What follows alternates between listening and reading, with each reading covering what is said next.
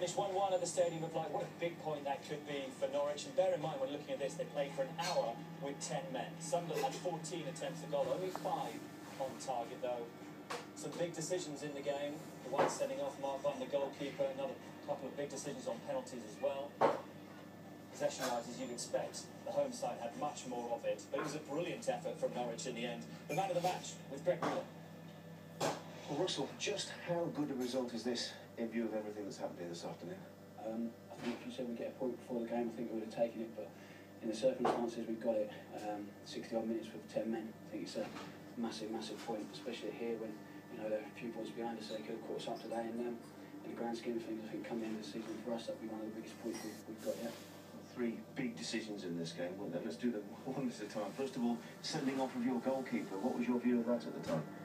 At the time, I didn't think he got his hand on it. I haven't seen it again. It's outside the area, but, you know, letter of the law, if he has got his hands on it, it's a sending off. But, like I said, we'd have to watch it again. I've not had a chance to see it, but I feel for Banning because he's been brilliant for us. But then Campy's come on and done a superb job, so it's a massive effort.